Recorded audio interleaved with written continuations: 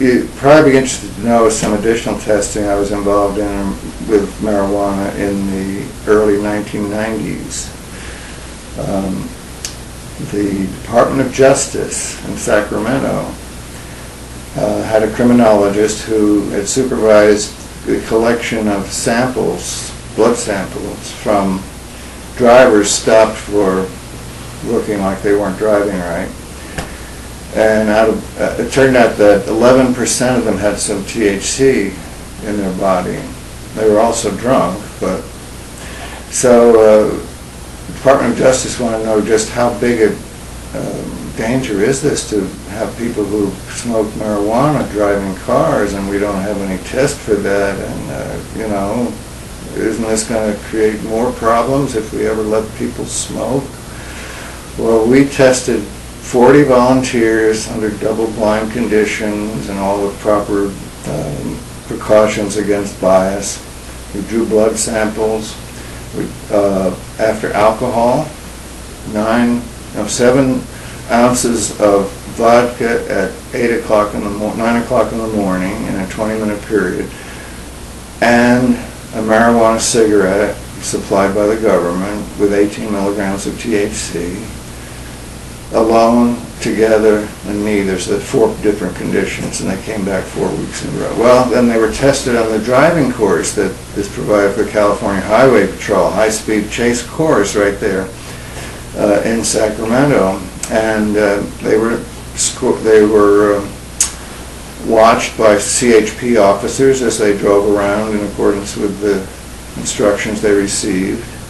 And then we tested them indoors on some tests of mental function, including time estimation. Well, it turned out that alcohol degraded their driving performance, particularly steering, but marijuana did not, appreciably. And when given in combination, there was very little difference between alcohol alone and alcohol plus THC. If anything, THC tended to counteract some of the alcohol effects. So the conclusion we reached was that marijuana per se was really not a major problem on the highway. Of course, it could be if you smoked too much or took other drugs along with it. But that study never received much publicity, and it was never published in the open literature. Our contract ended. It was published as a big, thick, unreadable document, just like marijuana commission reports for Nixon and Reagan and so forth. You know, Tom Ungerleider, a friend of mine, and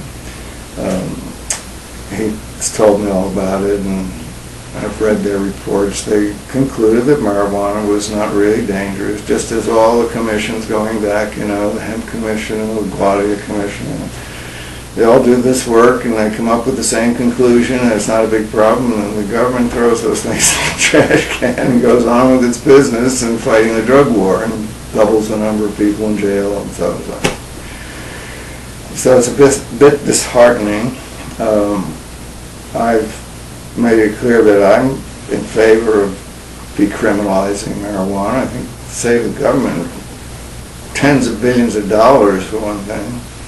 Could go into the economic crisis and stop giving it away to the drug lords in the other countries and paying people to kill them and other people to guard the prisoners, and it's an industry in itself, and of course the drug companies don't want marijuana to take the place of any of their painkillers or other drugs, so they're going to lobby against it. And there's a whole bunch of people that really would lose economically if marijuana were legalized, and I think this works its way up into a political situation where voters are involved.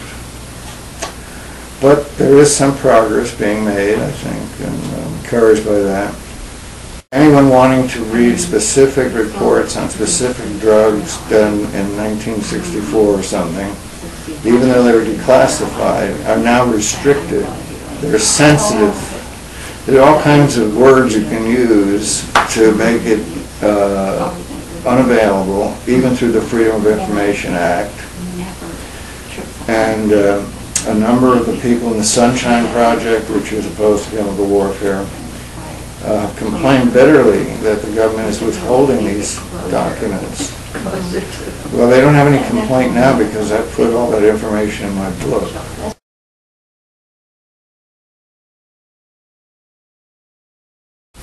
Why shouldn't they be used? In fact, it's a crime not to allow them to be used. They might be helpful. Marijuana certainly is.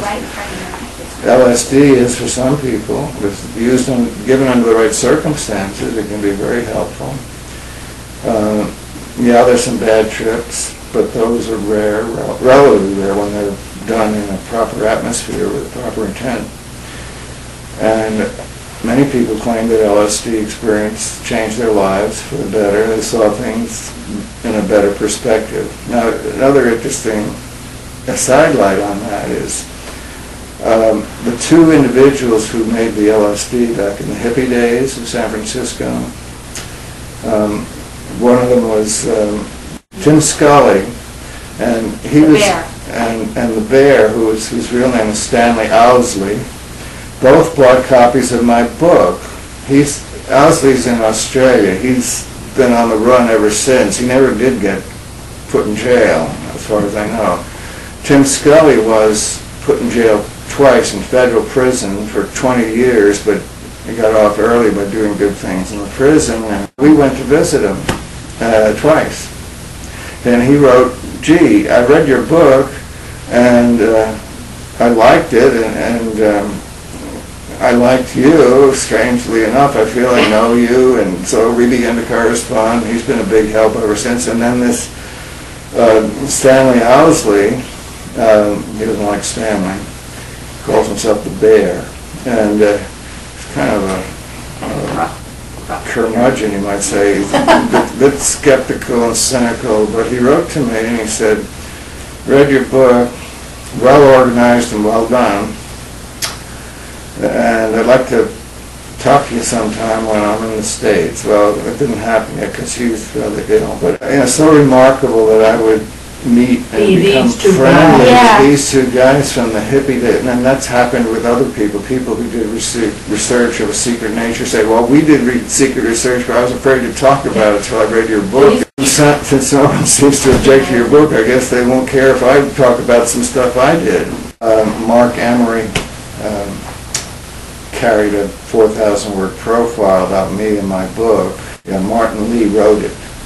Now, Lee and Schlane, who wrote Acid Dreams, they had some not too complimentary things to say about the Army in there, but when they read my book, at least Martin wanted to come over and talk to me, and he did several times. Then he started to record our conversations, and he ended up being commissioned to write a 4,000-word profile with lots of pictures, and appeared in Cannabis Culture. I have a pile of them here. And then it was picked up by our local newspaper, North Bay Bohemian, with me on the front page. Another Martin Furmansky, who wrote a book on chemical warfare, and he's not exactly in favor of it, but he read my book and he said, well, I see the point of your non-lethal stuff, and so he became a friend. He came over to our place in Woodland Hills a couple of times, and even came up to Tehachapi, which is 2-hour drive. And he's helping me now. He's writing a review for me.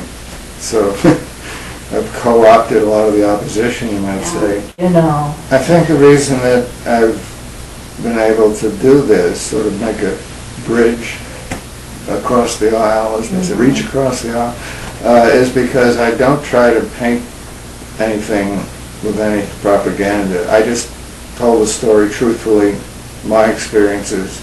I mentioned a few of my opinions, but I'm not putting this out as a book to persuade people of anything. I just think it's a subject that should be known to the people in general and open for discussion.